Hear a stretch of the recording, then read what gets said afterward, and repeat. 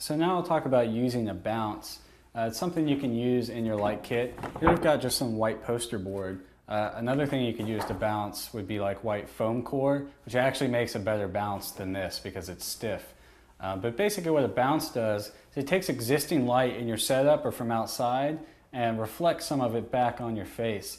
Usually you're using this as a fill light.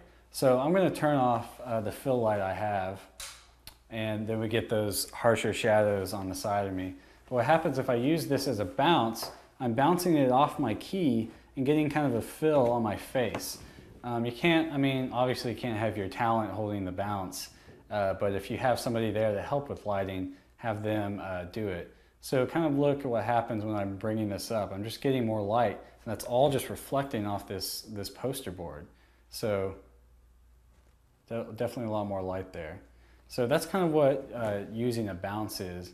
And a bounce is a great thing to have, especially outdoors, because when you're in the sun and you've got that harsh sun on one side of the face, you just set somebody there, have them hold up a piece of foam board. They might look kind of weird, but they're reflecting some of that sunlight on the other side of the face, and you're getting a more even key light and fill light. Your fill light being your bounce, your key light being your sun. So that's a little bit about using a bounce.